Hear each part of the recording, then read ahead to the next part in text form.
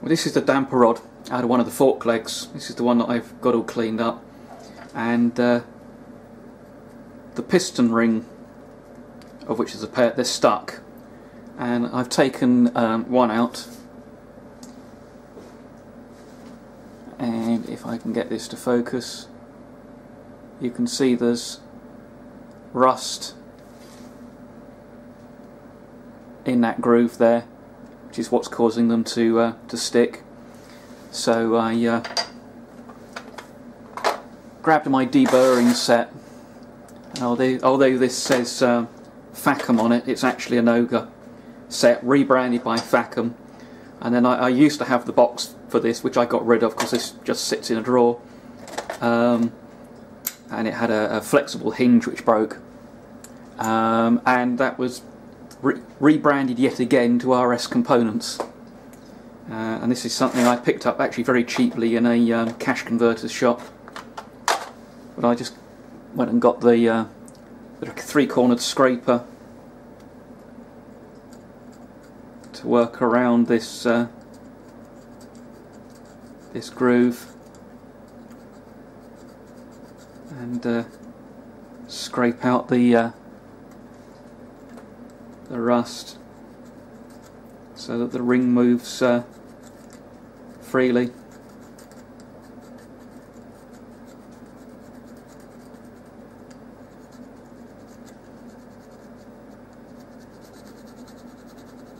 So I'll work my way round both. I'll do one groove, and you see you've got a backing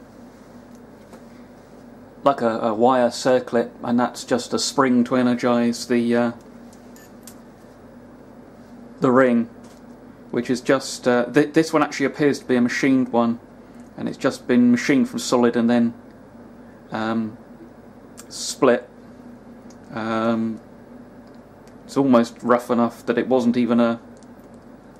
Perhaps it was a knife done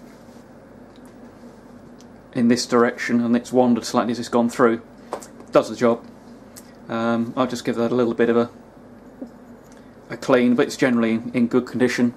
But I'll work my way around these this groove, and then I'll do the other one, and then we should be ready to put this this side back together. Okay, after cleaning the first groove there, you can see that this ring is now sitting with its gap expanded and is loose, so I just need to clean up the second groove so that that ring's not sticking. And this second groove is proving to be much more of a challenge. Let's see if I can get this to... Actually, let's try...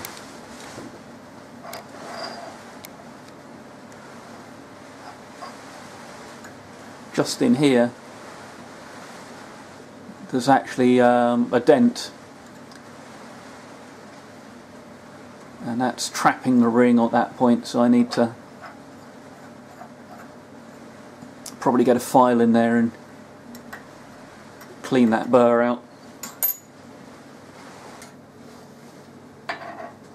And that's the top ring, all running free with spring in it. Okay, so you can put the start putting the damper rod back together. We've got the top out spring, check valve retaining plate, check valve washer, and the check valve body. And they all go up inside the base of the fork tube, and with just a little bit of a wiggle we'll get the piston rings past the groove, and then we've got a circlip to hold them in place.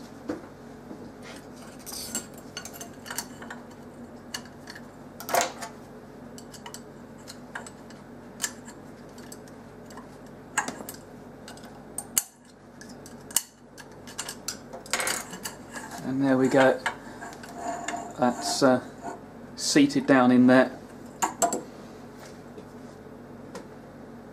So I flip it round and in can go the spring, and over the end of the spring goes the spring guide and the preload spacer,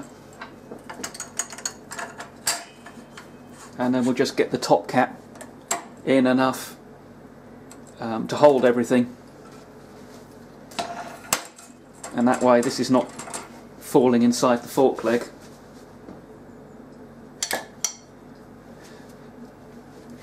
So I've cleaned the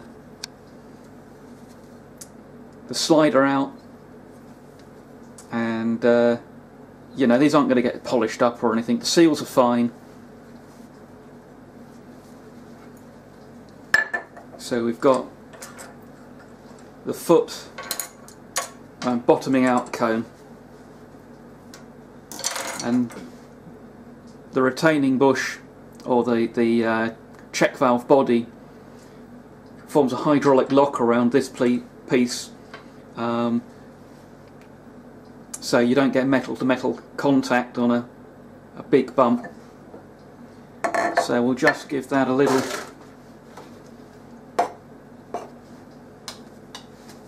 coating of oil on the seals.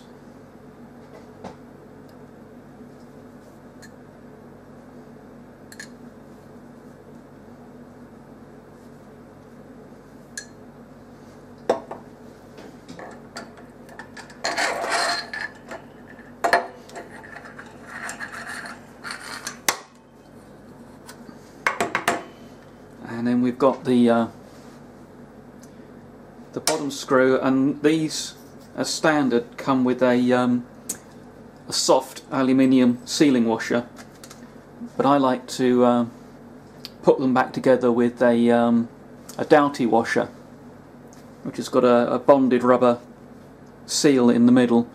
I think they call them Stato seals in the USA.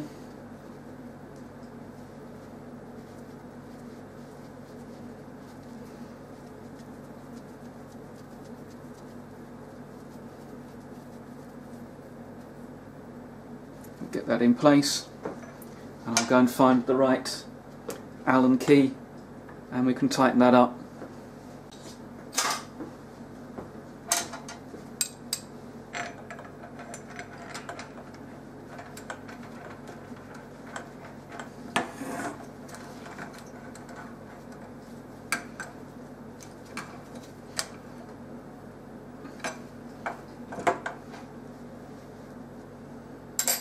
That's just hand tight at the moment. I'll put this in the vise and fully tighten it before putting it aside, with a note on it